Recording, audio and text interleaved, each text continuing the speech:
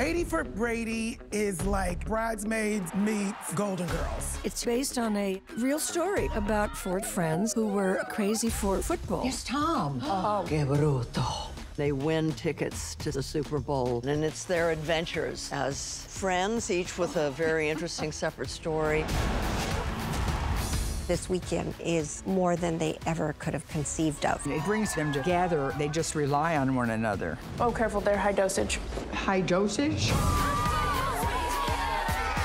It's really a once-in-a-lifetime opportunity for me to be in their presence, to see them act. You're so big. Thank you.